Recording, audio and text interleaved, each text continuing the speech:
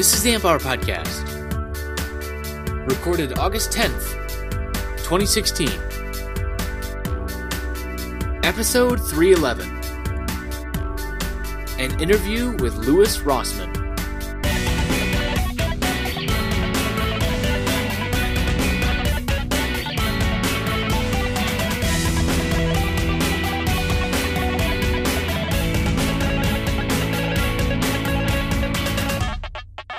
Welcome to the Amp Hour. I'm Dave Jones from the EEV blog.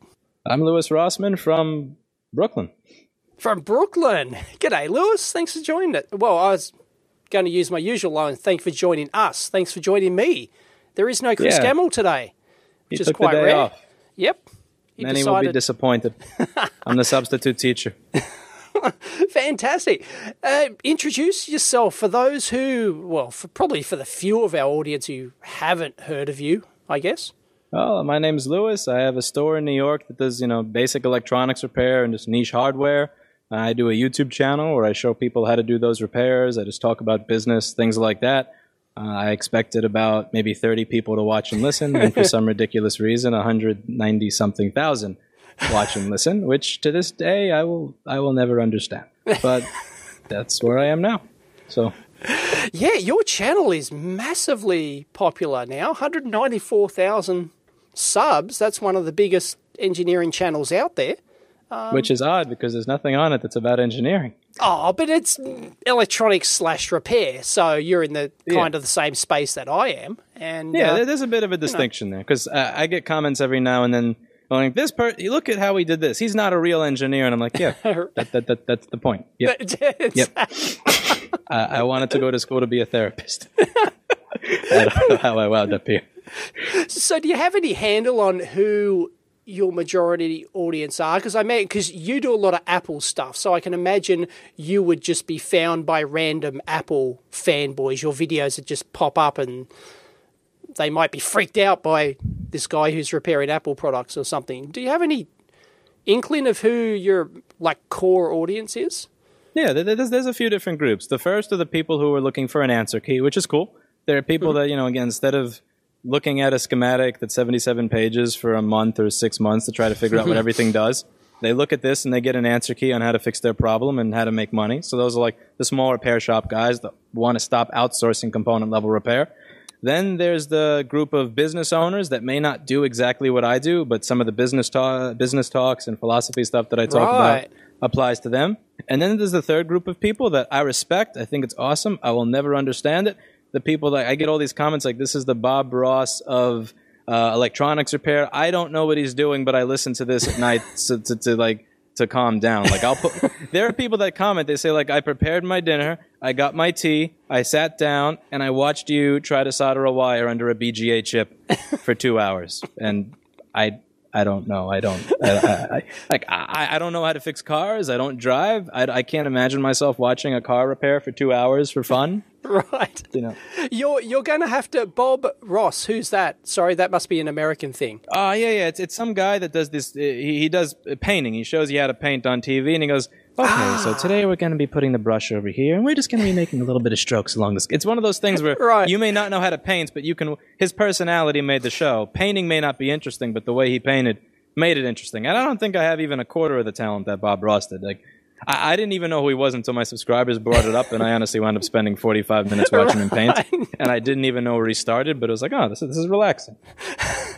You use the key word there, though, personality, because YouTube is personality driven, and that's why I get comments from people I know nothing about electronics, I don't know what you're talking about, but for some reason I just like watching your videos and watch you open mail and tear down things, but I don't know anything about electronics, and that that just baffles me.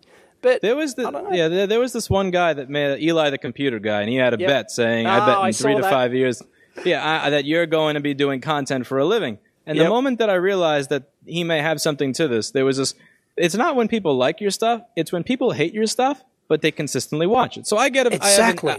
I get if I have an 8-minute video and you reply to something I said in the first 30 seconds and say, you're an idiot for this, that, and the other. Well, whatever. But when I have, when I read a comment and I was just about to, go past it, but then I go, wait a second. You hate my stuff and you regularly post, but you commented on something that I said an hour and 37 minutes into the video.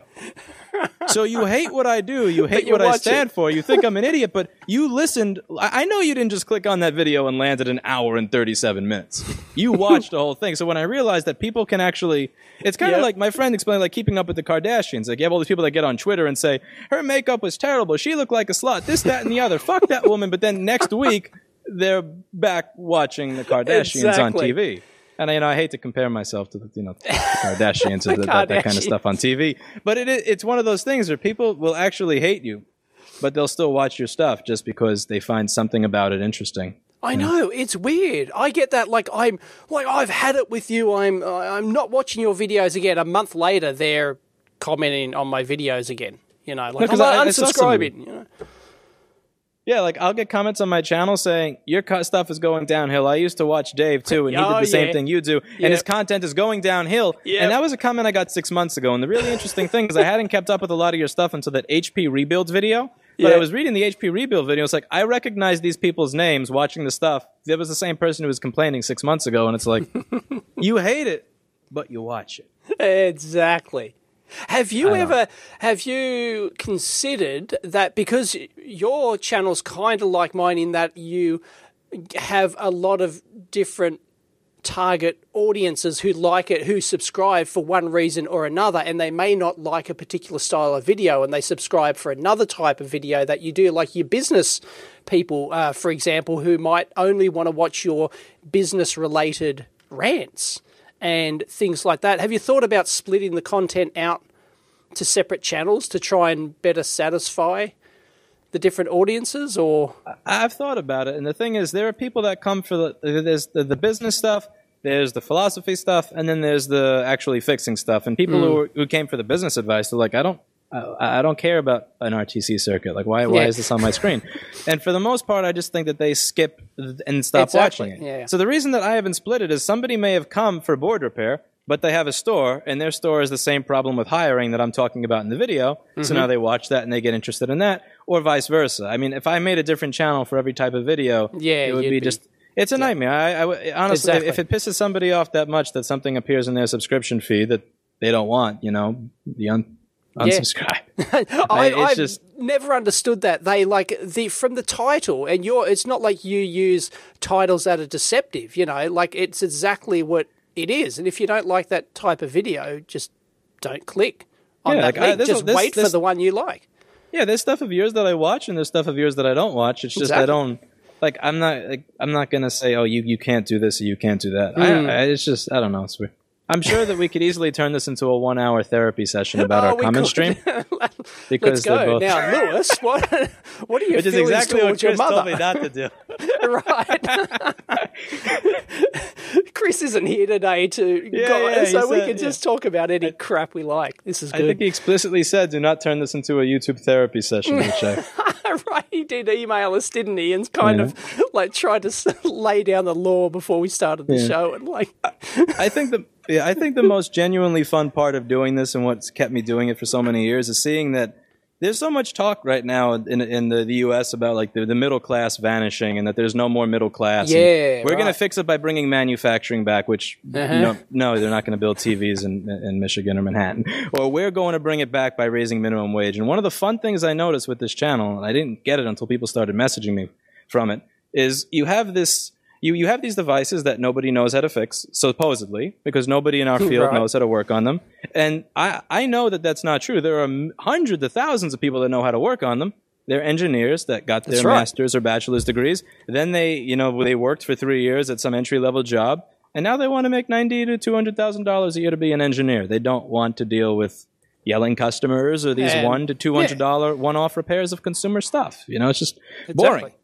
So my idea was, if I can teach somebody 1/5 of what the engineer knows, will that person be able to do the job for 1/5 of that engineer's salary? So like, you may not be an engineer. You may just be somebody that flips burgers for $6 an hour. The person who flips burgers for $6 an hour, if I can teach him 1/5 of what the engineer knows, can he then make $40,000 or $50,000 a year and actually provide value? Like, be able to go to a recycling center. Because there was this one guy that messaged me that came as a student. He used to work at a pizza store as an assistant manager, and he watched this stuff for 3 or 5 months, and then he started his own recycling company. He goes to these through these buildings, and he will pay them for the right to go through every floor, throw away all their stuff, the good stuff, the bad stuff, the junk, just old furniture, and he will get the stuff that for virtually nothing that he can then resell for $600 or $700. And this is his way of going from working at a pizza store to living a middle class life. And that's what's really awesome. Motivating me now. Is there's this that you can actually and I'm not saying that obviously doing what I do is the solution for everybody, but just this idea that you can take a skill set and apply it somewhere where they're not applying it, and just find a way to make it work so that it helps people and it fulfills some type of goal. That's great. Need. You run classes, right, out of your shop. You can go take one of your, what is it, like a week-long course or something? Yeah, and the whole idea, if you have a store and you don't want to stop outsourcing board repair, bring all the stuff that you were about to outsource. I'll work with you in real time, and we'll work on it, and we'll work on my queue as well. And I give people a 140-page sheet of homework to do before they show up, which it scares people. It's not as bad as most people make it out to be. I include a couple of pictures in it. But I give them 144 pages of homework before they show up, and I say, read through this and message me if you have questions. And it's just, and they show up with boards, and the whole idea is they should be able to go back and say, okay, we're not going to outsource this to this company for $200 or $300. We're going to do it in house. Right. How many people do you get joining those courses? I would say only a couple a month. It's not like a lot. Yeah. I used to do it with somebody else where there was about 8 to 12 students at a sitting. And I only do it one-on-one now. Because ultimately, if I say, does this make sense? You can nod if you're within 10 or 12 people, and then you can get away with not knowing it. But if you're the only one there, I can say, does this make sense? Yep. Yeah. Okay, so you can't hide. So if this component is shorted, will I have 12 volts here or 0? And they go, and you're stuck. It's like there's nobody around you to answer. No, that's right. Yeah, so I can figure out if you know what you're. So it's not a lot of people because it's one-on-one. But the whole idea is if you show up and you actually pay attention, that you should be able to go back home and do this. So. That's great. Now going back to the Eli the computer guy thing, he bet you that you would be doing this full time. The content creation full-time within, 6 months or something? Yeah, he said 3 years, 5 years just to make it safe, but he believes 3. And you hinted there that you found that he might be right. Is that... Well, I think that he was right, that there was a chance of him being right from the moment that, again, I saw that there were people that hated me. Yeah, but they were commenting, not on the minute mark, they were commenting at the 1 hour and 37 second mark. Because that's the thing. When you have people tuning in who hate you, you've got. There's something to that. Yeah. No, yeah, it really wasn't my intention for more than 30 people to watch this. I thought 30 other stores in the U.S. that are tired of outsourcing to L2 and Asset Genie are going to say, hey, I hate L2 and Asset Genie. I want to do this myself. And the number of people that watch just fundamentally does not fit in with what I expected. But same here. When I first started this, I thought 50 or 100 people. If I made it to 1,000, that'd be like a successful show, and I'd keep on doing it. And I had no idea where all these people came from. It was an absolute shock to me. So can you see yourself moving over to full-time content and having somebody else do the board repairs and things? I know you've got other people working in your shop, don't you? Yeah, I actually found I got somebody about a month ago who he took the class a year and a half ago, and he was coming back to New York, and he was looking for a job. So I actually hired an apprentice, and sweet. He does most. He does most of the stuff. I would say 90% of it just as good as I have, and the other 10% he'll figure out. It just takes him an extra 20 minutes. But sure, yeah, it's hard to find people like that. But I can't see myself doing this as full time. I could see myself doing something and then talking about it on camera, but I can't see I feel like I would run out of stuff to talk about talking to a camera.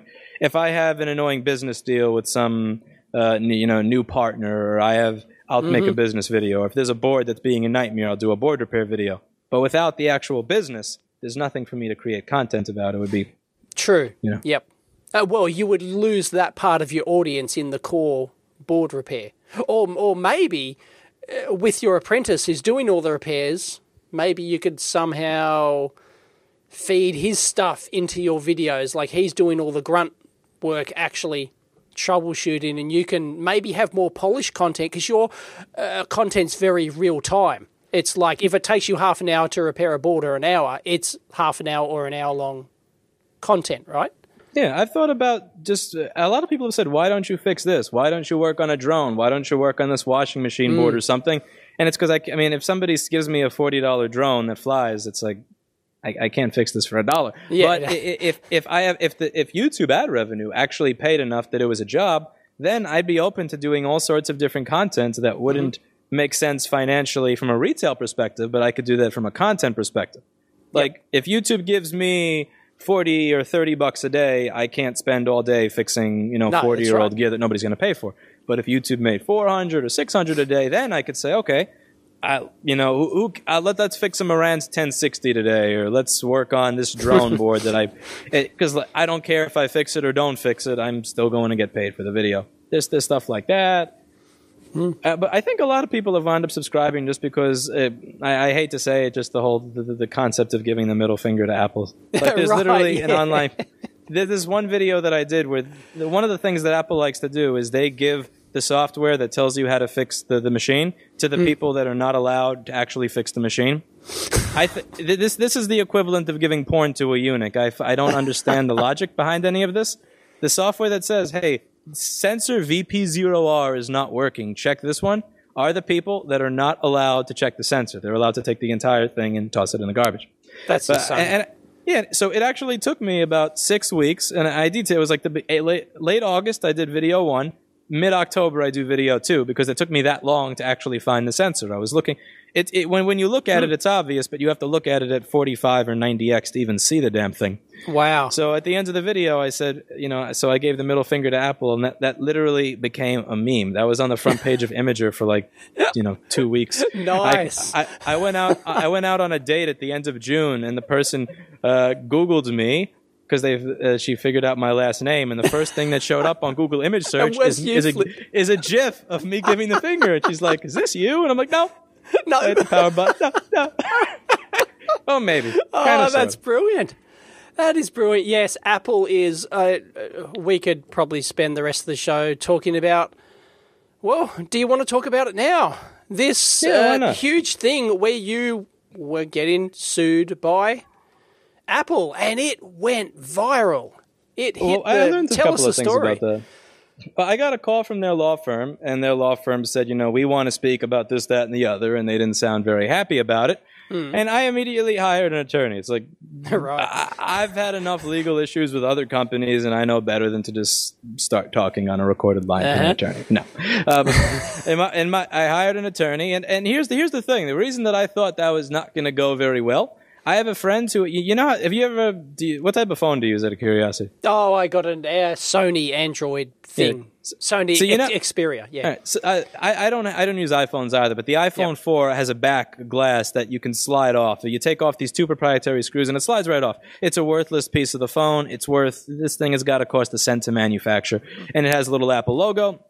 And it breaks all the time because Apple's one of the only companies that's actually going to make the back of their phone out of a crackable glass. Right. I could throw my Motorola 3G out the window. It may have a dented corner and a cracked screen, but the back is not going to crack. Right. On the iPhone, and this was a business. And 2010 to 12, there were hundreds of thousands of people buying the glass, this little back glass for a few bucks online, and selling it to their customers for 10, saying we'll replace the cracked glass on the back of your phone for 10 or 20 bucks. And it worked because Apple wouldn't replace the back of your phone. They, at the time, they just weren't doing that. So it was ridiculous. It's like this thing literally slides in. There's no flex cables, screws, installation. Easy. And my friend was doing this, and the thing is, it had the Apple logo on it. His store got raided by Immigrations and Customs Enforcement. I mean, I get the law, but immigration, people with, he was a Marine, so he wasn't too scared by it, but people with guns and full bodies, whatever. Yeah. They showed up at his store. Wow. And, and they've done this to a couple of other companies. There was a lot of it in 2013. So, and these people did not receive contact from an attorney. So I get contacted by an attorney, and it's like, oh shit. Yeah. And so far I still haven't. I actually haven't heard back from after my first week of contact with them. So my attorney said that they said, oh yeah, there's some content in one of your videos. and we would just like that not be there. And they're obviously referring to the fact that there is a schematic in the video. Right. And okay. Now, I have a couple of issues But they with didn't this. say that. They didn't say schematic specifically. It was all... They said, I can actually find it on Skype if I scroll, because I don't want to wind up saying something that's not true. Let me find this. But yeah, and it's obvious that it's the schematic, because when you look at the seconds in the video that they're complaining about, that's where the schematic gets shown. And they say, we just want you to remove that part. And as you know, if you get a certain amount of views in a YouTube video, you can't edit it. You can't. So Exactly. So I would have to delete it. And I have a couple of issues with that. The first is that. Here we go. They said they want me to remove the video showing portions of Apple's confidential schematics. That's right. What that was their wording. So the issues I have are I would have to remove the entire video, which I don't want to do. I can't even edit it. I lose that video has a million views. People are clicking that from all over. Even if I were to re-upload the video, anybody who clicks onto that, who was sent it or emailed it or whatever, they click it. They're not going to find what the video. The second thing is that I have 200 or 200 to 300 videos at this point with the same thing. So you're saying that you don't like that this one video has it, so I get rid of that. Okay, but what's going to happen tomorrow when you come knocking for another one and another one and another one? Like, are you okay with these other videos having it? I have no idea. So I sent I had my attorney send them the very polite version of, if you'd like this content removed and you don't agree with me showing people that where a fuse is located, and that's something that I want to get into with the fuse later. If you don't want me showing people where a fuse is, that's, you can file a DMCA claim like everybody else. Exactly. Because the thing is, I spoke with a few people that, it was actually somebody for Good Morning America that wanted to have somebody on the show and talk about this. And the reason that this is not discussed is that every time one of these large companies does something like this, they don't want to get the negative press, but they also don't want to test the waters with whether or not what they're doing is right or wrong. Yes. So they won't send a cease and desist in writing. They won't say something in writing. They will call you. They will say things that make you want to delete it. So they can walk away from it and say, hey, we never sent the cease and desist. This guy decided to delete his own stuff. Yep. And because of that, there's no story. So I'm thinking if anything happens as a result of this, it'll be drawing a line in the sand, which is ultimately... now, the schematic I showed, I understand that there are trade secrets. I understand that trade secrets exist. I don't believe that a fuse is a trade secret. No, what I show in the schematic is... I'll show you. There's a 3.3 volt power line that shows up when the machine is in S4 state. S4 means that it's hibernating or anything above. So hibernate, sleep, or on. So you have 3.3 volts when it's in an S4 state. You have a 0 ohm resistor, which for all intents and purposes here, it's like 1/32 a watt. It's a fuse. Yeah. And then you have a connector for the trackpad and the keyboard. So this is a fuse that sits between the 3.3 volt power line and the keyboard and trackpad, so that if you spill something, which is if you spill anything on your trackpad, instead of the machine dying, the fuse blows. That is not a trade secret. That is laughable. I'm sure in maybe 1650 this was trade secret, but are you? The stuff that we're calling trade, that's the thing. People say that this is trade secret and confidential. It's just embarrassing how little some people know. Yep.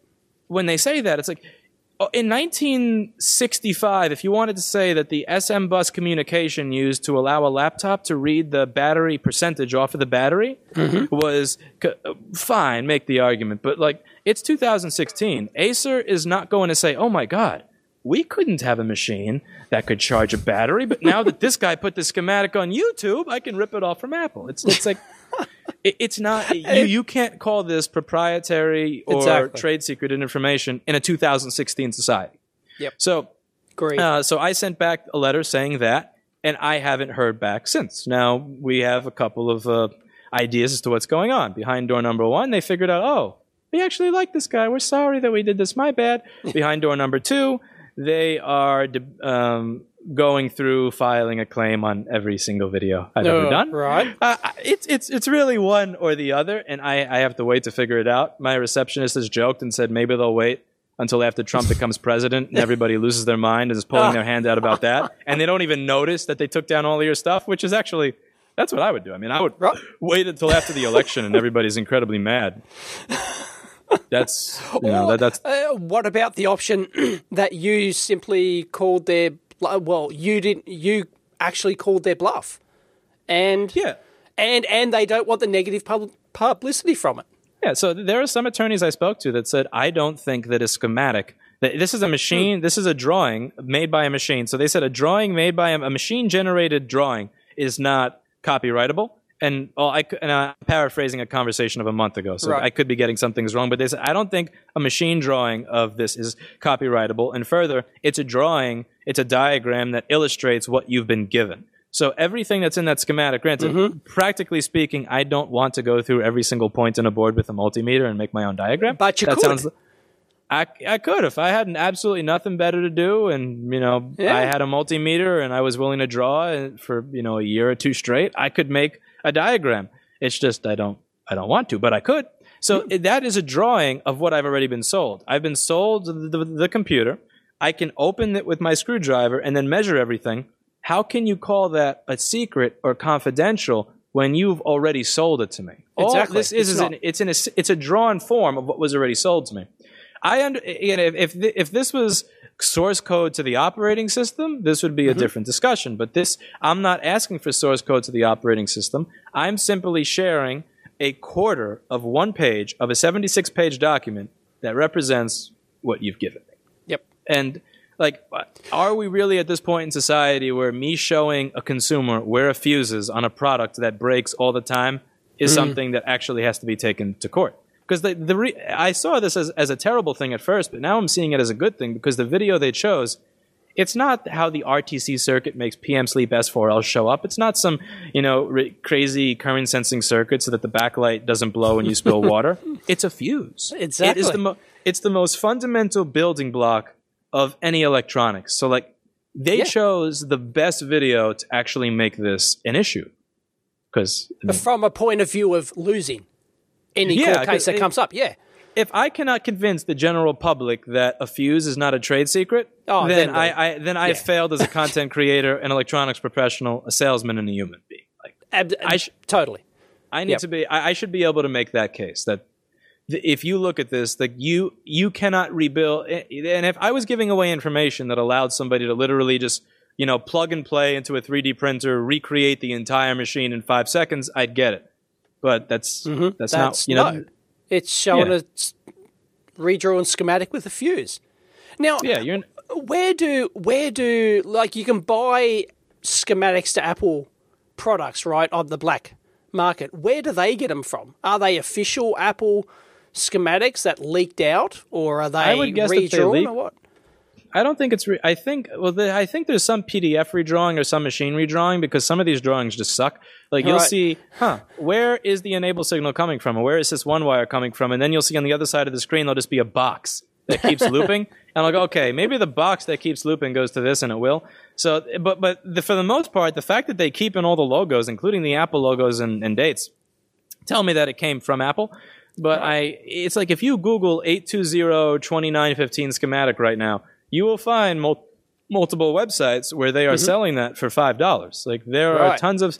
So I understand, even if they wanted to be mad that the schematic exists, I understand that they're mad. I don't think that they should, but if they want to be mad, I get that they're mad. That's fine. Take it out on the guy who stole it from your company, and then resold it to every Tom, Dick, and Harry on the internet for $5. A 13-year-old with his parents' PayPal information can buy these schematics for $5. I paid $100 or $200 at one time to buy this entire zip file that came with everything, and that's how I got it. It's so the other argument to be made here that one of the attorneys mentioned to me is that since they have done 0 takedown notices on any of these websites that have been just at the top of Google for over 4 years, this is not a secret. You're not protecting the secret. It's interesting.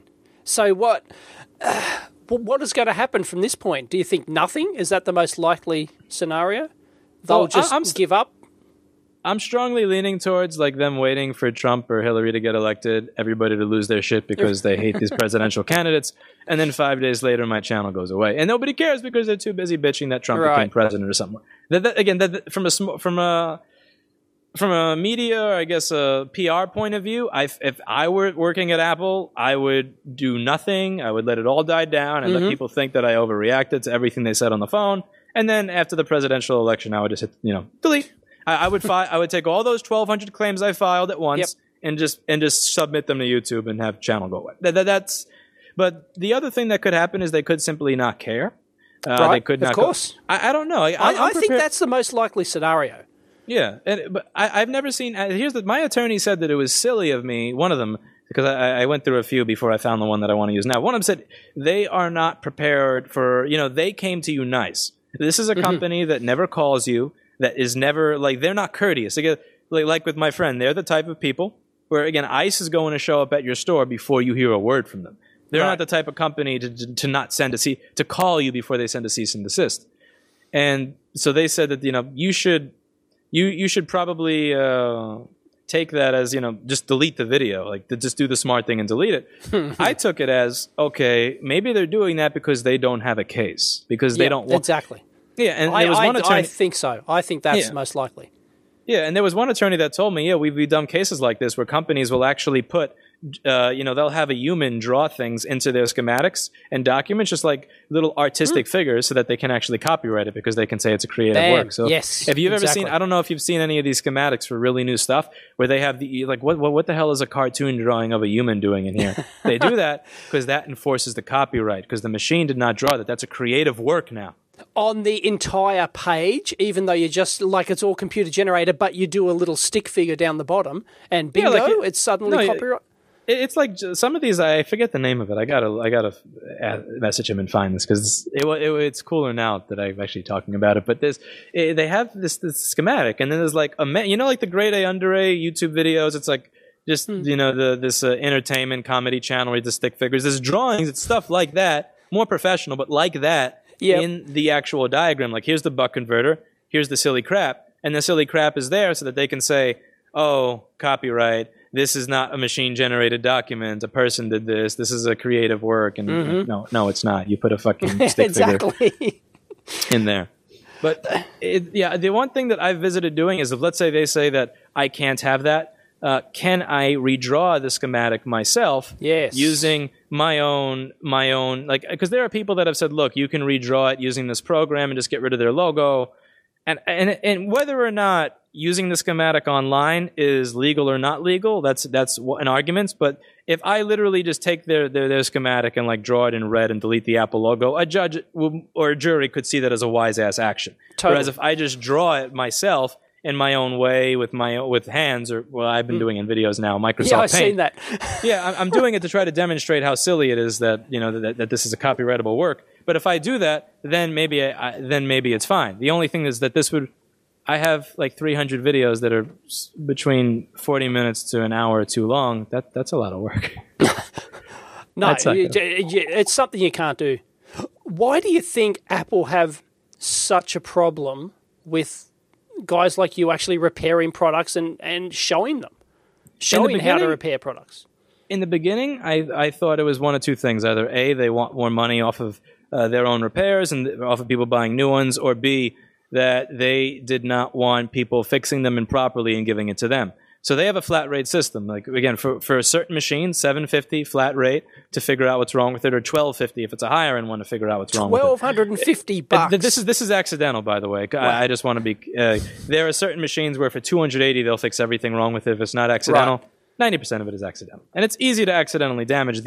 I'm not, whether you like the operating system or not is subjective, but the fact that these are very easy in terms of liquid and even moisture alone. It's easier to kill these than it is a Lenovo. That's just objective fact. You can pour a gallon of water into a Lenovo, it comes out a drain hole and goes around taping the board. Right. You get nail polish remover from from your manicure in this, and it just eats everything.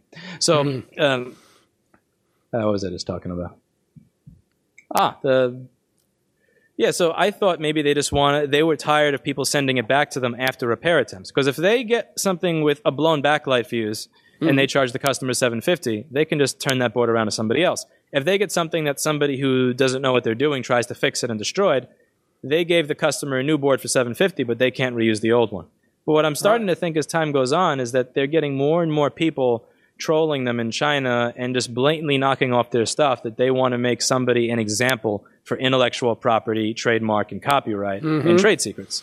They just want to make somebody an example because they're getting owned so badly in China. It's insane when it comes to this stuff. There are people just blatantly ripping off many aspects of what they're doing.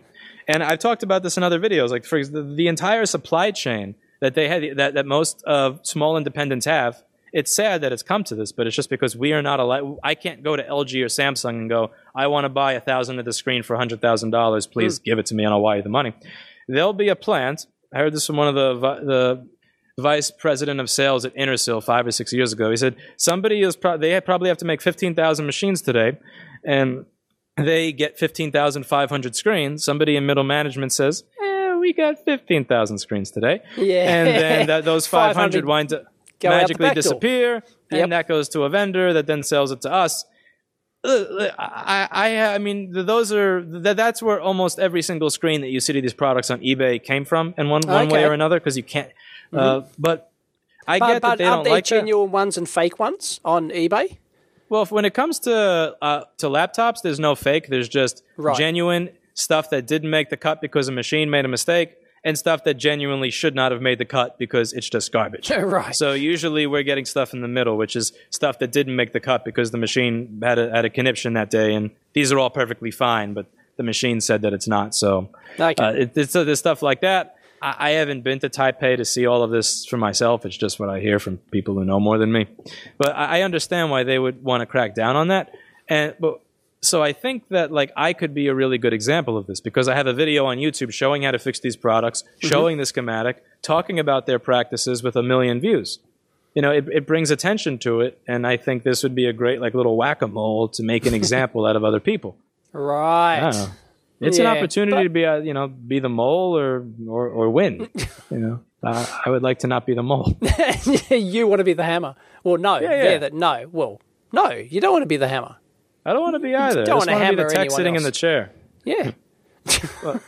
So, tell us about the right to repair bill that you've been fighting for in Congress and other places. The entire idea is that what I do should not be cool. I mean, people hear I have to log into these secret servers and pay somebody, deposit money in their bank account. And after I do that, this is before I could just PayPal schematics. I could deposit money in a bank account. And after that, I can get a schematic. Or I have to PayPal somebody at this strange email, $300. And then afterwards, he'll email me at the email I put in the comments to where I can get schematics. Wow. And I have to find parts from these vendors that got them out of a backhoe wig. It sounds like some kind of strange, shady drug deal. And the idea is that this is a nerdy industry of people that should, I just want to come to work, click, and just buy a schematic with my credit card and just have it show up. From the manufacturer, official. I want to send Samsung or LG or one of Samsung or LG's brokers a purchase order and just know that the parts are going to show up and that I'm not wiring money to a scam artist, because that does happen. I've just wired $2,000 away and I just pissed away the money. I want this should just be a basic industry like every other industry. I want to buy a part to do my job, I buy it. I want a manual, I buy it. I'm willing to pay. I would pay 3 times as much to buy the manual legitimately than I would through these ridiculous means. I'm okay with it, but the issue is the option doesn't exist. So the whole idea is, and the bill is very, very vague. This is something that manufacturers shouldn't even. It uses the word fair so many times, or fair, and I think it was the word fair or equitable. Yep. And what is fair? It has to be determined by a court of law. Yeah, and they could argue for what is fair. It's not like I'm saying I want parts for 10 years at the cost that it costs you to provide them. No, I don't expect you to sell me a part to a 2007 machine for $1. I expect that a device that I can program an SMC for a device that came out 6 months ago. Reasonable, fair and reasonable is a big part of the bill. We want the ability to have parts, manuals, so that we can do these basic things to make things work again, so that I don't have to either choose to find a schematic on a shady website or spend 5 years of my life going measuring a board to find out where the keyboard fuse is. Why do you think this just hasn't automatically happened in the past? Why aren't manufacturers doing this? Is it the manufacturers going, no, we don't want our products repaired, or no, we couldn't be bothered, or I thought that would be a good differentiator these days. I don't mean this in an insulting way. I don't think I'm old enough to understand the culture shift. People who grew up and were doing this in the 50s through the 80s, back in the age when manufacturers would give you this on the back of the TV. You got a schematic in the back of a TV. That's the schematic would be pasted in the back. I wasn't born in that era. I didn't grow up in that era, so I don't understand how that culture managed to shift. I grew up in this culture. Now, the only reason I'm familiar with the old culture is because I started working in recording studio environments or broadcast studio environments. And even though that was in 2007, 8, 9, and 6, the gear that was being used was like a Neve 8088 from 1975 or 76 was still being used. An SSL J9000 from 97 was being used. A Pultec equalizer from 1951 was still there. So they still had, even though that mentality had and that culture of repair had been dying, it was still there. So I don't know what changed. I mean, most of those devices were devices where you buy it and you pay a high upfront cost, and it's supposed to just always work. Yep. I think a lot of these new devices, it's just, a part of it is simply... It's the culture. It's the throwaway culture, you think?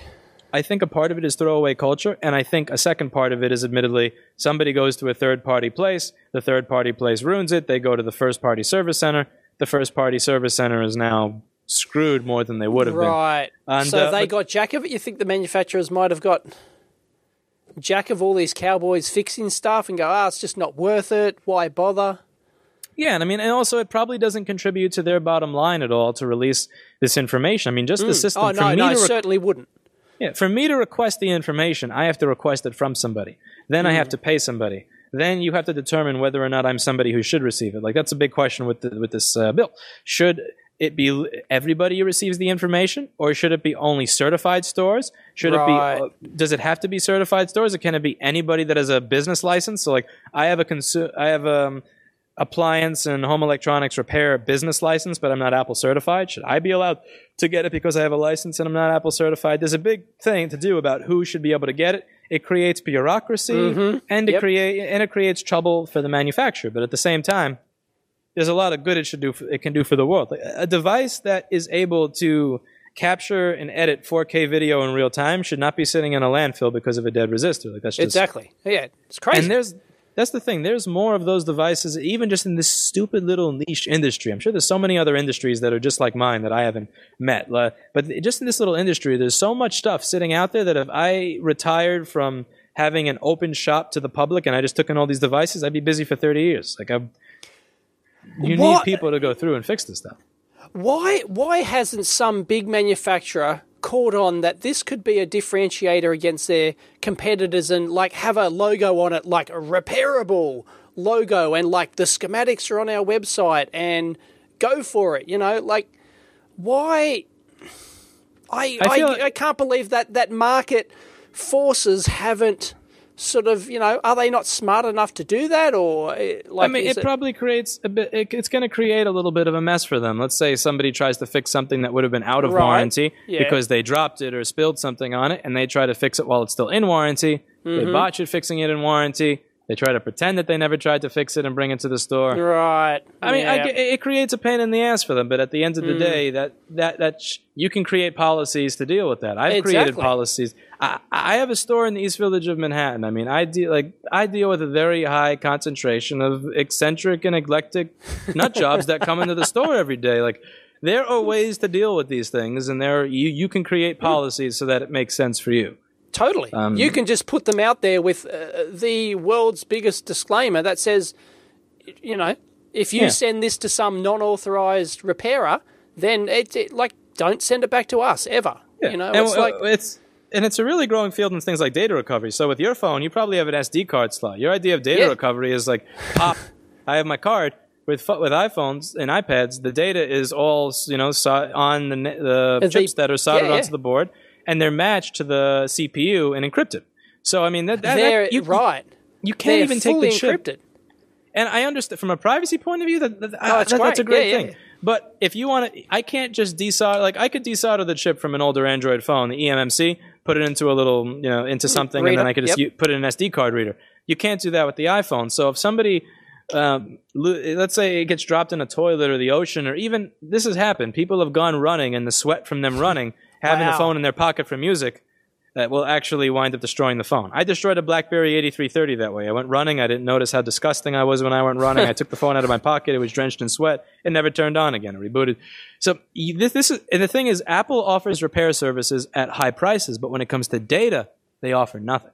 If you have a phone, if you have an iPhone 6 with a shorted CE5202, which is a common one right by the Wi-Fi chip, it's on the corner. If that capacitor is shorted and you give Tim Cook $1 million and say, get my data, he will not remove that capacitor so that the phone can boot without Wi-Fi. Like there's literally there. It's not even like third party repair. When it comes to data recovery, you don't have options. I mean, unless you're on the most wanted list and the FBI is interested. Right? Yeah. Well, yeah. The Boston Marathon phone. Yeah, but, that's isn't the cloud supposed to solve that problem? It is, but that's and users are users, and they never use it. And like, I mean, there are a lot of people that do use it, but but the people who do use it are probably not the people that are coming to me willing to spend $200 to $400 to get their stuff. Users are careless. People are always going to be careless, and the person making fun of the person who is careless is the person that tomorrow is going to do something really stupid. I try to just stop making fun of user carelessness. There's doing something really idiotic where you know you're breaking something and you don't care, but then there's just carelessness, and most of the people that show up, they thought that it was working, and only half of their stuff got uploaded, or they have or the entire thing wasn't backed up. It happens. So I mean, the cloud is a great thing, but for a mistake like that, shouldn't there be an option so that even if somebody wanted to pay $30,000, somebody could get access to a manual and do this? It's just silly that there is no option in the modern world. Totally, it's just nuts. So what's happening with this repair bill? Is it? Last year it didn't go through. This year it didn't go through. Actually, last year there were a lot of people in favor of it, and it didn't go through. We all visited last year, and one of the reasons that it at least had a chance last year is because we got to debunk a lot of the BS. So we got to talk to a lot of assembly people, senators, assembly people's aides, and my favorite one of all of this, and it's just the one that I think is one of the few things that will actually raise my blood pressure when I discuss it, is where they were talking about how, the lobbyist said that when you use a schematic to run a wire, you've then turned it into not an Apple computer. It's now a PC. You don't tell your customer that you turned it into a PC. So by releasing schematics, we're helping you misrepresent Apple products to consumers, and that this is consumer protection because we're not going to allow you to rip off the consumer. And I mean, it took no more than 90 seconds of me explaining why this is the most ridiculous horseshit in the world. And it took all 26 years of patience and skills to not just explode and blow up inside the Senate chamber, because I mean that is such bullshit. It's unbelievable. I mean the shit that the shit that these people come up with, and I don't know if it's the fact that the politician is out of touch with technology, so they misinterpret what the lobbyist said, or the lobbyist actually said that. I don't know, because again, it's like a game of telephone. But the fact that somebody in that building actually thought that and there was nobody there to correct them is a big part of the problem. All the people there are so many people who talk about how government should be and how laws should be and how the world should be amongst their friends at a coffee shop, at a bar, at a Yankees game, but they don't actually visit to talk about it. And that's one thing I learned, is that if I want change, they listen. There was one of these aides that decided, I didn't have breakfast today. It's about 3:30 in the afternoon. I have a 15-minute break. I could either get breakfast, I'm hungry, or listen to you. And he chose to listen to us. He didn't eat that day. They do. The thing is, everybody thinks, the politicians don't. They don't care. Okay, maybe the presidential candidate will say whatever they need to get elected. Maybe they don't care about you. But these, the local politicians, they'll listen to you. This guy, I could tell, he was hungry. He didn't eat his meal. He didn't go out to his planned lunch and breakfast. He stayed there to listen to us talk about this bill. They will often form policy based around just a couple of people talking to them. The squeakiest wheel gets the oil. Yeah, so if I'm not. If you say a ridiculous argument and I'm not there to refute the ridiculous argument, then the ridiculous argument doesn't sound because you could say almost anything and have it sound like you can have it sound sensible if you explain it in a certain way. Absolutely.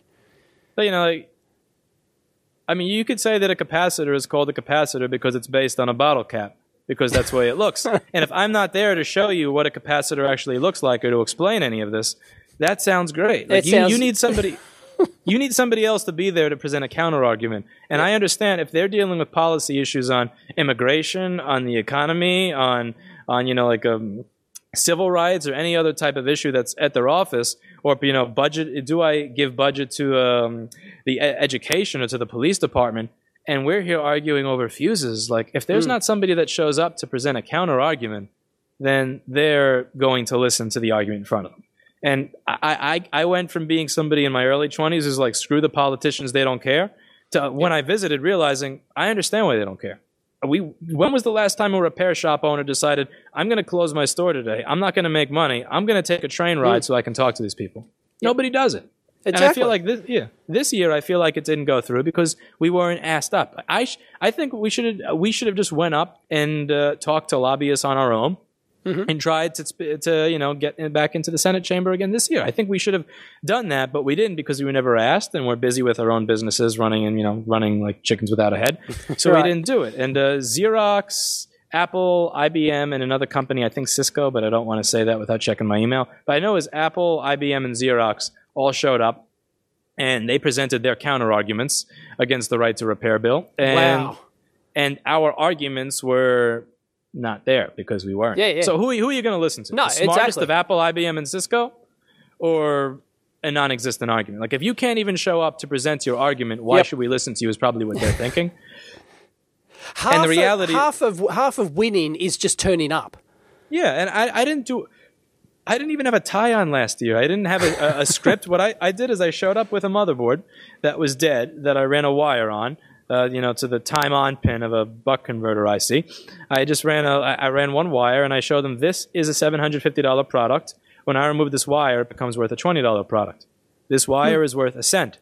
So it takes something out of the landfill, and also, rather than this going back to China for it to be refurbished by whoever for $2 an hour, somebody in America can charge anywhere between the 1 cent the wire costs and the $750 Apple cost. It creates a job in America. You don't need a certification to do this. You don't need a college degree to do this. It creates just turnkey job for anybody who has common sense, who can spend the time required to figure out some of this basic stuff.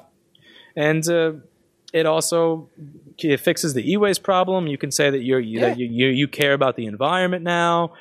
It creates a job. Makes something work again. It's a completely compelling argument. Yeah, it takes 90 seconds to explain this to somebody, and when they see that I plug it in and the light turns on and the fan spins when I put the wire, they're like, okay, like you don't have to explain anymore. We're done, and we're on board with it. It's just you have to show up to make the argument. And will this, if it ever gets passed, will it be like a national federal law, or will state-based laws? I don't know how the US works. This one was a state-based one for New York. It was. Okay. It would still have to get passed for other states. I would like this to be a federal one. I would like this to be something that covers. Ideally, it would be something that covers everybody. But I don't know enough about international law to know even how do you do that. I don't know. To be honest, I don't know a lot about. I'm not a lawyer in America. I don't know the entire process. But anything is better than nothing, and this would have been a step forward. It would have set some precedent. And it's something that's going to be applied to a lot more than this. Like right now, I'm talking about disposable consumer electronics and cell phones and data. But this can apply to where else is technology going to go over the next 40 or 50 years, and how much it's going to apply to a lot more stuff.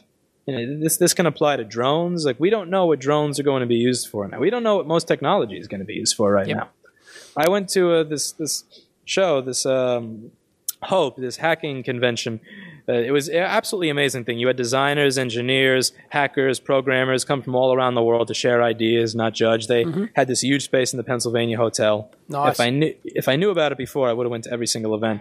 I learned about a lot of things they were doing there. There's a bed that exists that will tell if your significant other is having sex, what type of sex she's having based on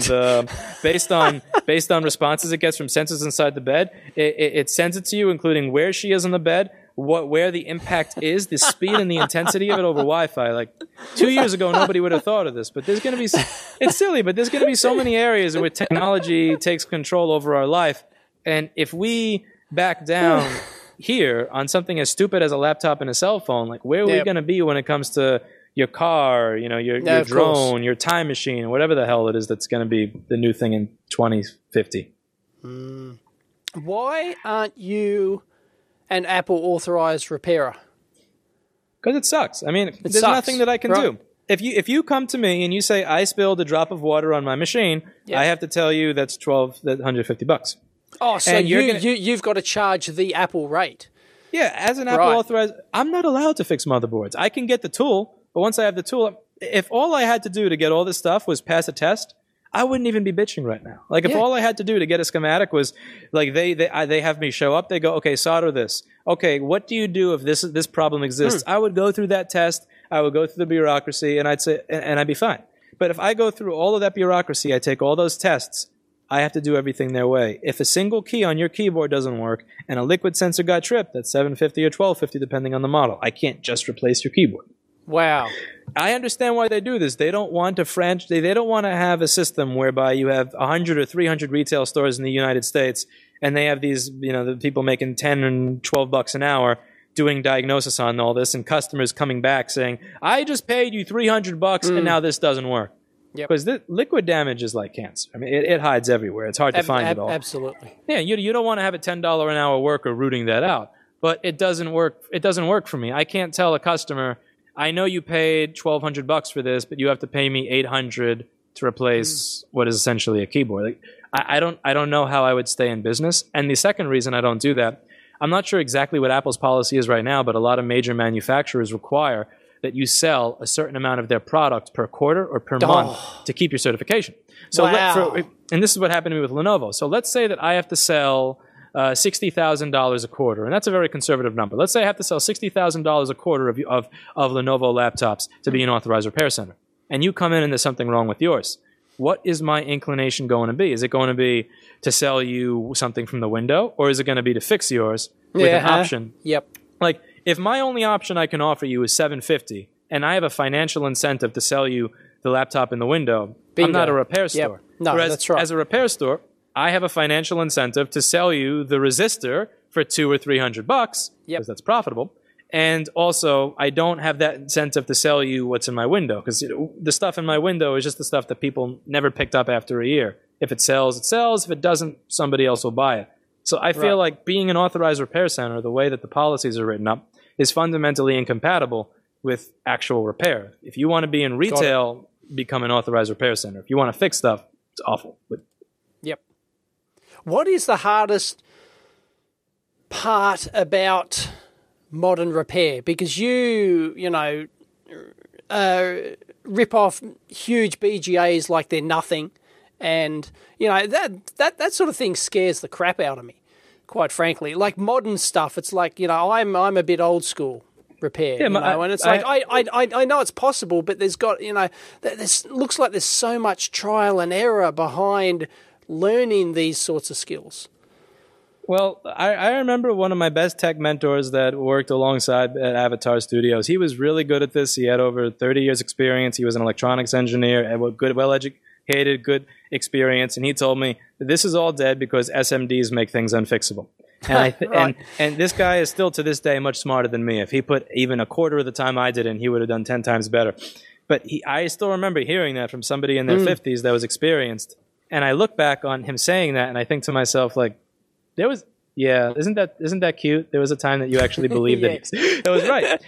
Everything is scary when you haven't done it, and it was exactly. So the soldering part, I mean, I bought a Hacko FR801 many years ago, and I decided I'm going to replace this one chip because I think it's what's bad. I didn't know what it did because I don't have a damn schematic. I don't know what this does, but it's blue, and I know it's supposed to be black and not blue. So I'm going to take it off and put a new one on. And half of the stuff around it just knocked off, and I damn near wanted to cry because it went from being semi-working to totally dead.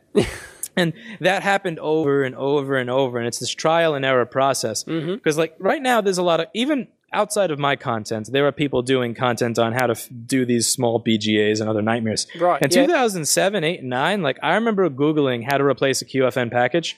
There was a class that you took for like maybe $2,000. Which it's like I'm 18 years old. Fuck that. And then there's also there was a guy that had a PC board that had a bunch of traces that were literally like these V's in the board that you could actually dig a pen into that you could fill with flux and solder and then just bring it all the way to the chip with no components. And I'm just looking at this like, what the. This is like showing me how to swim with swimmies. I mean, this is in a pool like that. That's not how to be an Olympic swimmer.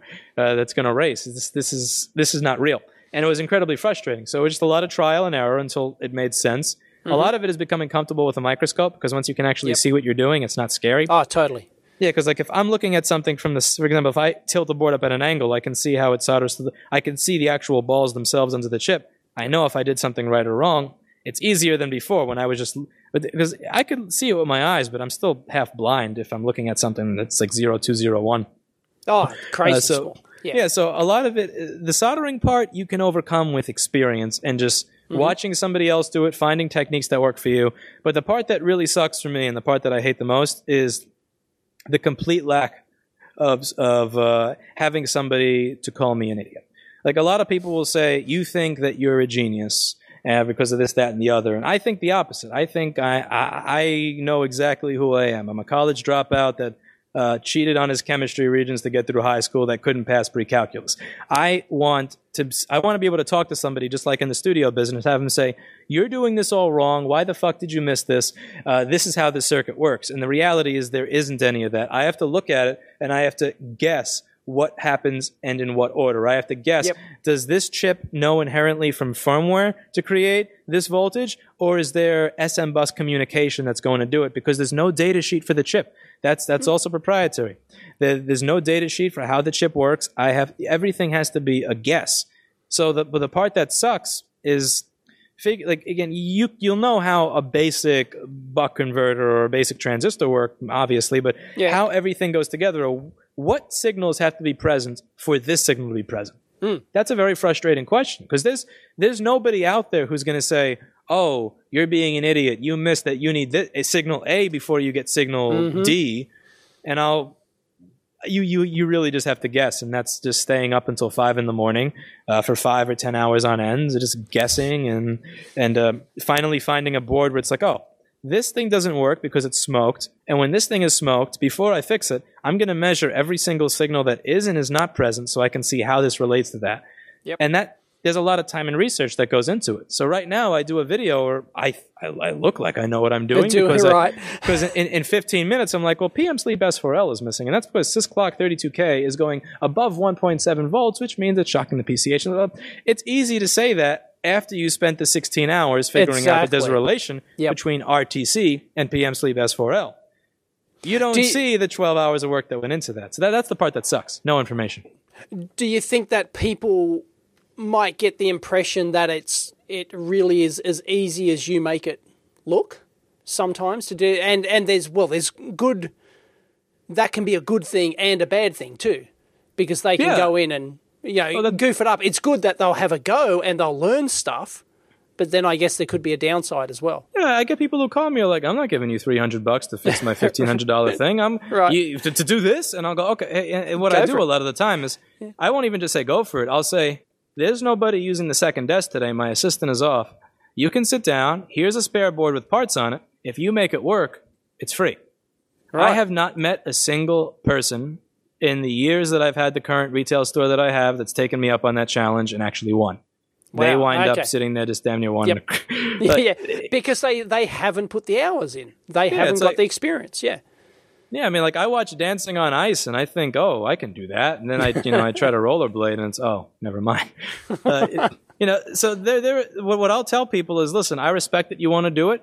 All I'm going to ask you to do is watch my entire video. Don't watch 1 minute. Because the thing that I've tried to do to make these videos accessible is I try to explain every single point. Like when I'm saying this is a buck converter, I don't just say this is a buck converter because I know I'm going to lose a lot of the audience there that doesn't, again, not to be insulting, but the people that let's say flip burgers or work retail that are aspiring to do this. If I say this is a buck converter, so obviously I expect this here.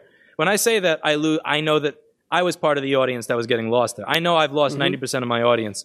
So I explain every single thing, every single step of the way. I've explained what the one-wire circuit does at least 90 times because I just don't have it in me to say, go back to this video and watch it. I'll say that and then I'll go, screw it, let me just explain what this does.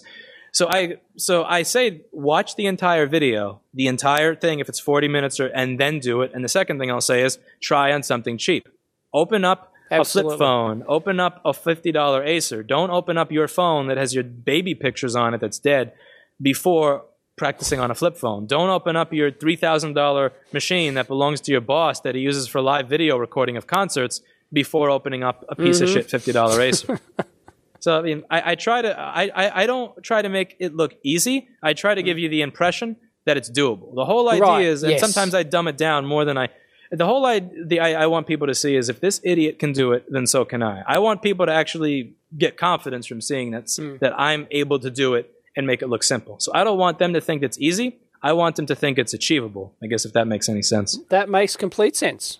No, That's great. One of the best, the funniest things I saw is when you took Linus from Linus Tech Tips to task over him using a toaster oven to reflow a BGA and thinking that he's, permanently fixed it, which of course, is not true. And then he came to your shop and then you guys were too busy chin wagging. You were I'm going to show him how to do it properly. And you guys were too busy chin wagging that you left it in the oven too long. Yeah, that entire thing didn't go the way. That was hilarious. First thing that was, the entire reason that I don't like reflowing is not because of people fixing their own stuff or trying to make it temporarily work. I don't like it because from 2006, you familiar with the HP DV9000 and that entire series of ship machines? I think I've heard you mention it. I'm not familiar with it because I'm not in that game. I mean, there was an entire several years where pretty much every single laptop release just would last for a year or so and have a dead video chip. And with a lot of repair shop, you had a lot of these people that didn't do any type of repair, that literally started businesses around taking a butane torch to the motherboard and burning the chip. And it would work again for 50 days. Yeah. The warranty was 30 days. And, well, this led to a lot of pissed off consumers, a lot of ripped off consumers, a lot of chargebacks, and ultimately people not trusting repair in general. Right. So the thing is, a lot of people in the comments said, oh, nobody can possibly take this seriously as a repair thing to do. And it's like, I wish you were a part of this community. Watch. I have people showing up to classes saying, oh, yeah, I put this in a reflow oven. I'm like, oh. It's like they'll heat a tantalum capacitor. Instead of figuring out that a tantalum capacitor, when heated again, will work, they'll put it in an oven, give it back to the customer, 2-week warranty, a month later it's dead. So people thought I was irritated at the regular individual fixing their own stuff. I don't care. I don't even fix graphics cards. But I don't. I know that people are going to watch that and they're going to do that. Mm-hmm. And when I was visiting the Senate, they were giving these excuses like, oh, yeah, people are doing this, that, and the other that they shouldn't do.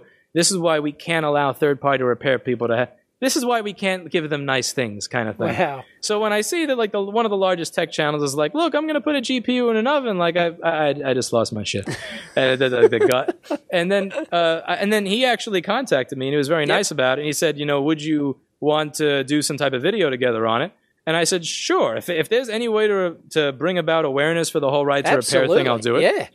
So he visit. The thing is, I don't use that machine to do that anymore because I bought that machine for the 2011 MacBook Pro. They recalled it in 2015.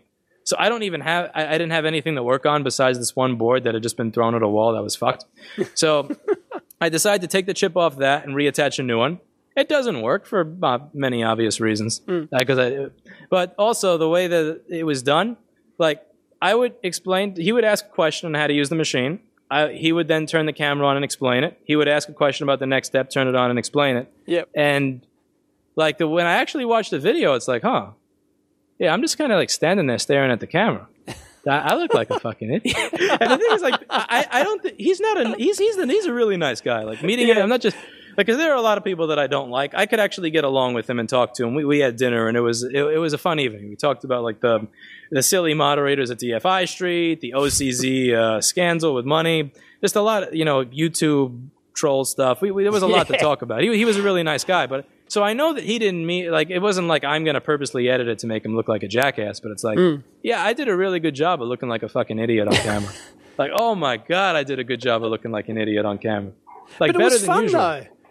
Yeah, it was honestly fun. And the fun part, the most fun is soldering the chip on. We were bitching about television. So he was passionate about technology. He was saying, you'll have this $6,000 TV that has a crappier processor in it than this $50 Android Blue phone. So that when you're switching channels, it'll take 10 seconds to switch the channel. Why is that? And while we're in the middle of bitching about $6,000 TVs that have shit interfaces, it's like, that profile is supposed to go for 290 seconds. We're at like 400. Oops. Oh, even if the board had a chance of working, it was never going to work after that. Like if you even zoom in on the chip, it's like it's a different color than the CPU at that point. It was up. It was a single shot deal too. Yeah, and it's like it's not like I have other stuff to do it on because I have BGA videos where everything went well. It's like I have video. I say this when you actually put up a camera, nothing will work. Yeah, of course. Yeah. Yeah, well, the lesson I learned from that is the way that you present something will, like, if I want to highlight repair shops should not rip people off by putting stuff in ovens, and I present what I present in the asshole manner that I did, it's going to come off as, this jackass is mad that I'm fixing my own graphics card instead of sending it to him. So, I know that my core audience understands what I was saying, like the core 1,000 people that watch. But what I learned is when I'm speaking to an audience of 40,000 or 60,000 or 100,000 people, that you have to be more careful with how everything is interpreted. So that was a good lesson for me in how to not be an asshole. I'm still going to be an asshole to some extent, but that was just unproductively being an asshole. Like, for example, like with Donald Trump being president, like he has to realize that when he says, I'm sure the Second Amendment people can do something about it, he has to understand that when he's talking to 280 million people, that a lot of those people, even if 0.1% of them thinks you mean, oh, the Second Amendment people are going to shoot Hillary, yeah. like that they are going to think that is what Trump meant. Because it's something it was a lesson that I learned from that entire experience. When you're talking to a larger audience, you have to phrase yourself better and, not be as much of an asshole. What have you got any recommendations for tools for SMD repair and rework? Sorry, go ahead. No, go. The first is a real hot air station. I've tried a lot of the cheap stuff like the 858D and the IUE and the UU. Right, yep. I have never the ones you can get for $50 on eBay, yeah. And the thing is that and I always wondered, like, how are these actually working for people? Are these all show reviews? And then I started reading forums and a lot of people are saying they work. So then I started hitting view all posts and I see what they're working on. They're working on single layer, dual layer PC boards. Exactly, not 8-layer motherboards, yeah. Yeah, and the thing is, after 2009, Apple started. You can just feel it. It's a different material. It doesn't feel as glossy. I don't know enough. I don't know anything about PCB design. Again, that's not my thing. I don't know anything about it. But I do know that when I look at it and you feel it, it's made of a different material. And the old PC boards absorbed a lot of heat. See, Apple's machines are almost kind of made to like cook themselves from the inside out rather than have real ventilation. Dare the computer be a quarter of an inch thicker? Well, they hold a lot of heat because they've got the ground planes. They'll have several layers of ground and power planes in there, and copper retains that heat. Yeah.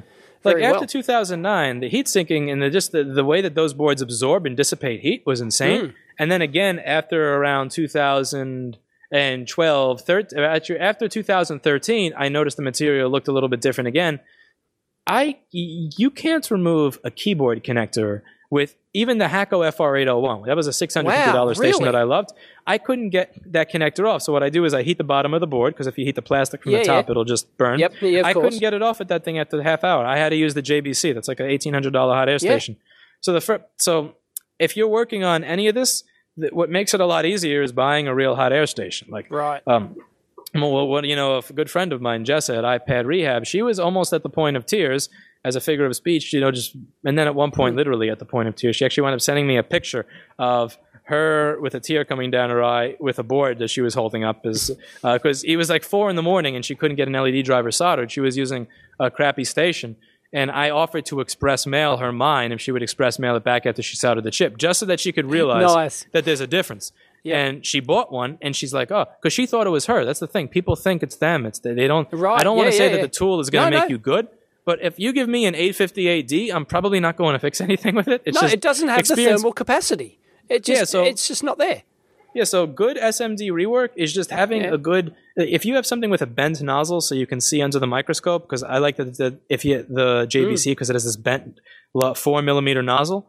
That's helpful, having the 4mm nozzle versus like 6 or 8 or 10. Right. Those there's no real air pressure. When you go below 4, no heat comes out of it. So a 4 to 4.5mm nozzle on a good hot air station makes everything a lot easier, especially if you're working with a product that has 10 layers, heat sinking inside of it.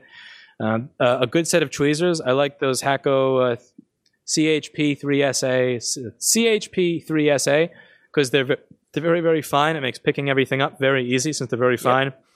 You don't need you don't need a Mantis microscope. You can buy like a $300 Amscope will do wonders for seeing everything. Good flux. Do you recommend an optical scope, not a digital? I don't know if because it's a of the preference lag thing. and everything else. Yep. No, I tried to use mine as a digital because it's HDMI. It's 60 frames a second. It's 1080p. It has no discernible lag and it's very high resolution. Something happened with my focus block one day where I couldn't get it to focus on the screen and in the oculars in real time, and I wanted to do a video. So I thought I'm going to do the video by just looking at the screen. And there was no lag. It was a great picture, and I tried for an hour and I couldn't get anything done. I don't know if it's a lack of depth perception, if it's getting used to 2D presentation. I think it's a 3D depth perception thing. I couldn't do it. I tried for an hour and it was torture. And so I don't recommend the digital ones just because from my personal experience, and this can be different for other people, I can't look at a 2D monitor and get any work done. I have no idea where my hands are going. Even I don't know like if I'm going to crash into the board or if I'm moving the right direction. It's a nightmare. It's a very small additional amount of money to spend I would rather have a really cheap traditional microscope like the AmpScope SE400, which is like $160 or somewhere around there, than have a digital one. Right. Because I don't know what I'm doing. Like I can't. Yep. It's painful. Fair call. And soldering irons? I like the Hakko stuff because it's really cheap, it's reliable. The interface on all of them sucks, but I don't care. I just set a temperature and I keep it there. So I like the Hakko one just because I like it turns on instantly. You have a great tip selection, by the way, is important for me. So I like tips that are multi-purpose. I like having a tip that, let's say, has a really large elbow so that if I need a high thermal mass, it's there, but then has a really fine point. I like the knife tips so that if I want to use it as a fine point, I can, but then if I turn it around, I get the entire blade. Yep. So I don't like conical tips. They're awful. Soldering irons have always come by default with conical tips. I know, it's insane. I think that's just to discourage you from fixing stuff. I don't know how you're supposed. I don't know how people get work done. Yeah. Like I watch these IPC certification videos where people are doing stuff with it, and God bless them. They're much better at this than me. God bless them for their skill set. I don't have it. So like having a good, I like a curvy tip, where I can do drag soldering. I like having really fine tips that also have a large elbow so that I can switch back and forth between fine tip and high thermal mass. That makes things easy. A good hot air station makes things easy. I've had a lot of people show up that went to, let's say, Wild PCS or one of those places where they have this $50 Baku IUE piece of shit, and they say, honestly, I'm not as good as a professional yet, but like I thought I was worthless, and it really is the stuff. Like this makes everything. Totally. It makes it easier when stuff just works. Yeah. Agreed. Yes, I mean, I'm not saying that Weller is bad. I have a Weller hot air station that's great. I've tried Weller stations that are great. It's just I just use Hakko because I started with it first. And sure, and it works. And they are a professional brand, and they get the job done. They make anywhere from simple stuff up to really high-end stuff.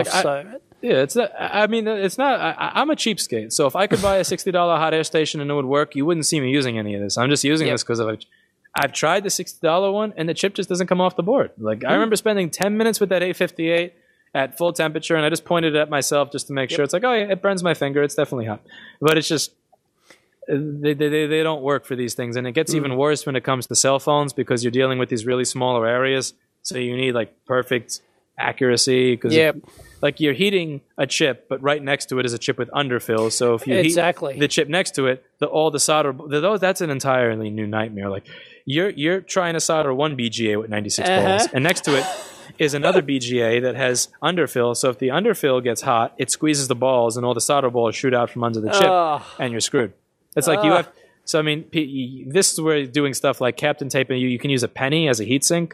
I've used a penny as a heatsink before. Okay, nice. So you put a penny on the. Let's say you're trying to replace the U2 chip on an iPhone 5. Yeah. It's a charging chip that's right next to the CPU. You put a penny on the CPU, a piece of Captain Tape, and then like a nickel. Nice. And that absorbs the heat so that it does so that the CPU doesn't get it. This is all stuff that you're going to figure out, but you're going to figure it out after the 10 times of popping CPU balls out under the CPU. Oh. It's just a lot of it is just experimenting and just being totally okay with the fact that you're going to fail miserably on something, and just hoping that thing that you failed on is something that was cheap.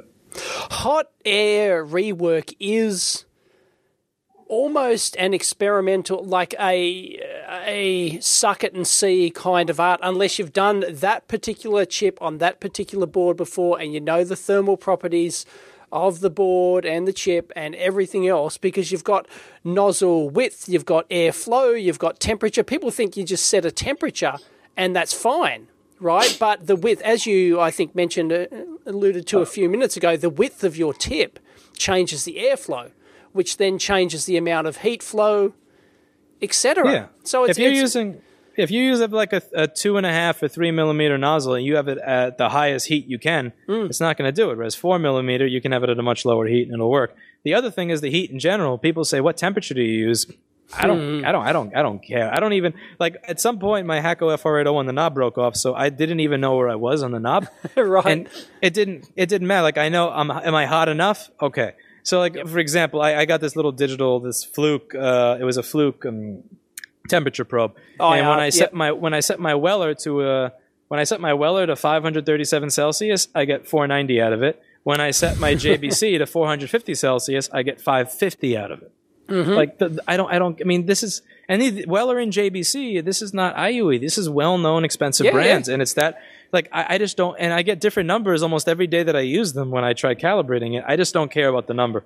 I just set it to where I work on something that is dead, so where I'm not going to be screwing anything up. I figure out what temperatures work and at what areas, and I figure out when sometimes if I need more heat, I just bring it closer. If I want less heat, I take it further away. Like I control the heat with my hands and yawing the station. Rather, I do more yawing than I do moving, but I control it with my hands rather than with setting the temperature. The number that the station reads is literally worthless to me. Like you can say 350. I'm not going to get the same result unless I use 500, and you would have to be in the same room to figure out why that's even the case. Got it. 50% of the time is that your station is, even if it's the same model as mine, is putting out a totally different number than mine is. Because it's a combination of not only the temperature of the element, but the airflow, the size, because you've got not only the temperature setting, but the airflow setting as well, the size of your nozzle, the angle you've got it at, the surrounding components, the heat sinking of the PCB, and it's just, there's so many factors that go into it. It's crazy. Yeah, it's something that you just have to get used to. And that's because the most common question is, what temperature do you use for this? And and I'll just send them a picture of the front of my FR801 that doesn't even have the knob on it anymore. It's like what nice. I usually go hotter than necessary because I can always you can always take the heat if you just have a thermocouple and you put it on the board and you move the nozzle a quarter of an inch away from the board. You'll see a 30-degree drop. You control the temperature with your hand. You don't control it with the. You think you control it with the number on the scope, but unless you have a thermocouple on the chip, like when you're doing large, if you're replacing a 900 ball large BGA, you need to do that. When you're replacing small stuff, like a 28 pin QFN or a 90 ball BGA, you're not doing any of that. It's not practical. Like you're controlling it with your hands and how far it is from the board. Do you think, is there such a thing, or do you think, it just occurred to me, what if you had a thermal camera looking at the board? So instead of looking at it visually, well, maybe a combination of visually and a thermal camera pointed at the chip, would that be helpful to know, oh, look, I know this thing's going to melt at 300, it would be genuinely it's going to melt at 250.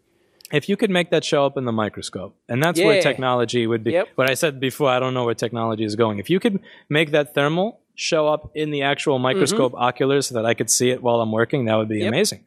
I would love something like that, because I do something like that right now with flux. So what I do is I put too much flux on the board, which is there's a which nice you get a lot of complaints over, by the way. Oh man, I know. Yeah, there was a lot of nice stuff, and there was a lot of other interesting stuff there. I personally don't give a fuck. It's like you're not doing what I'm doing anyway, so it's irrelevant. So what I do is, if I add too much, I know the temperature at which it's going to burn away. So if I have a puddle around, let's say I have an SMC chip with 96 balls, there'll be a puddle around the chip, and then the puddle will slowly start to shrink to where the puddle is maybe a quarter of an inch outside each side of the chip, and then the rippling part of the puddle will be an eighth of an inch, then the rippling part of the puddle will be 1/16 of an inch. And I can actually tell what the temperature of the chip is based on where the flux puddle is rippling. And you'll see that that's a visual indicator, the outer part of it has gone away. So if you take that away from me, then I don't know the temperature of what I'm doing. So I have a profile for myself. I preheat the board from far away, then I get a little closer, then I get a little closer. Then I know when I can go in for my last 15 seconds where I'm going to first see the chip drop, wait 5 seconds, and then I'm going to yaw the iron, not move it, but yaw it back and forth so that I can see the chip dance. This is all something that you just got to like figure. This is all something that you got to learn, and you're going to learn it through burning some screwed up boards beforehand. But once you get, it would be nice to have, the temperature show up on the board via colors in the microscope. But this is, I use flux to do that. And, I'm sure I'd save in the long term if I used a more appropriate technology to do that. With heat, it really just comes down to trial and error and learning what works for you. Like for me, the little system of having flux around the chip and then knowing when the flux is at a certain point that the chip is a certain temperature works for me. It's just a feel thing. It's like the number that you see on the station really doesn't matter.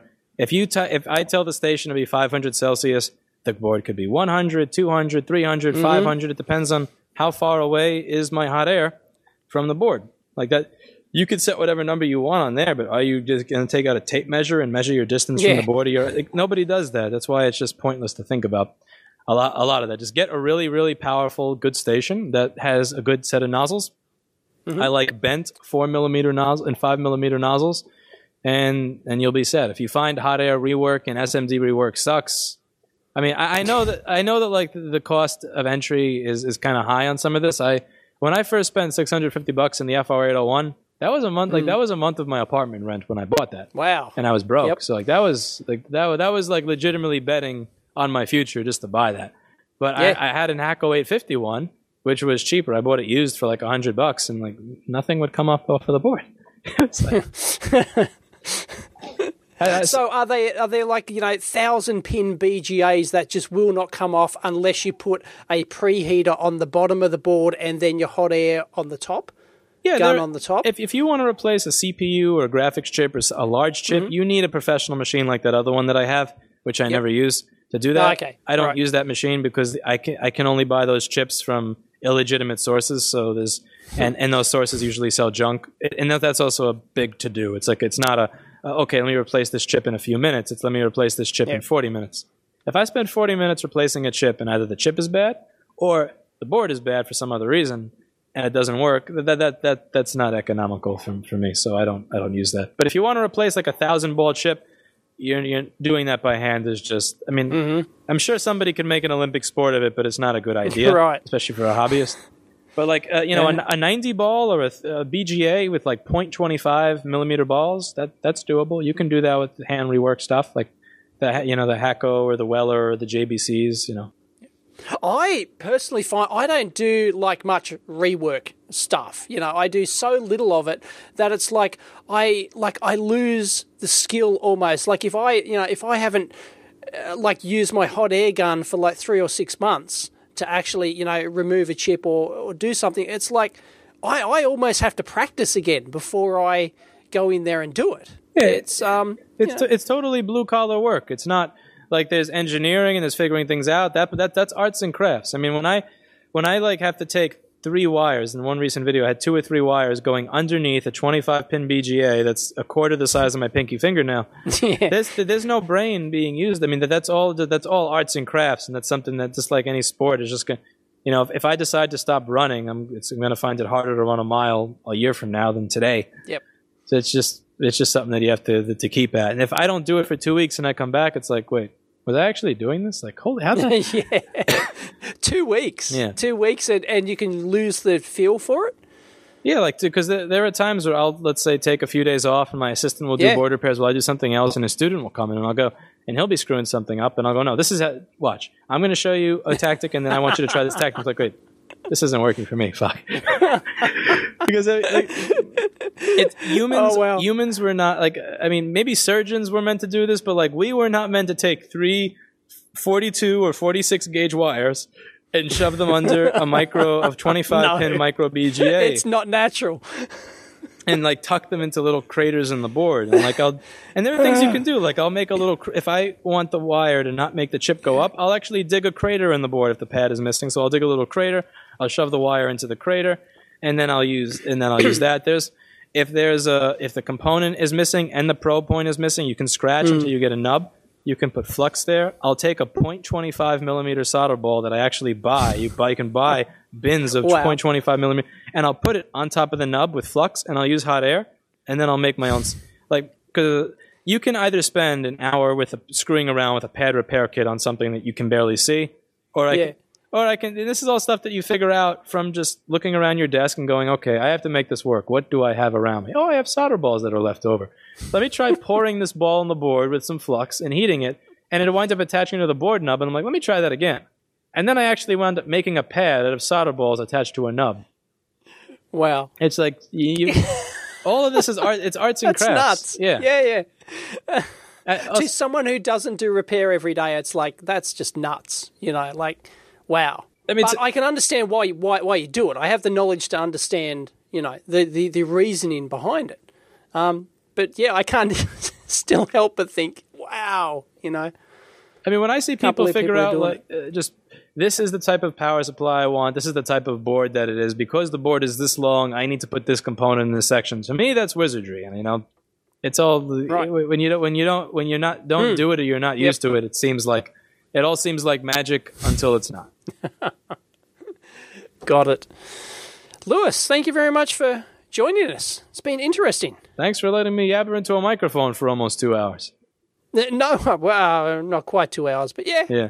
Awesome. On the last question, actually, before go for it. So you filmed your knee surgery. Is that something you were planning to do anyway, or was that something you did just after trolling YouTube comments joked about it? No, I was hoping that the surgeon would be able to record it for me. I knew I wouldn't ever get permission to, bring my own camera and gear in and stuff like that and set up and, so that just wasn't going to happen. But, I asked him and he said, yep, we'll do it. I think that's amazing. Yeah. My dad had the similar surgery, and he had the camera up, and I don't understand how you can watch that. A lot of people say that. I have no problems. Well, to me, it's like science. Okay, yeah, I had this operation. It's like it's just. He had the camera while it was being done to him, so he was awake and he could see it. Oh, right, could see it. Yeah, that might be a bit more disconcerting. But I still think I'd be able to handle that. If it was just like a local anesthetic and they were drilling through my bone, I'd probably, like when you see the drill, like it's when like a big needle comes in and you go, like you start to get the heebie-jeebies when you see they're about to jab you with a needle, it's... Yeah. Imagine if they came in with a bone drill.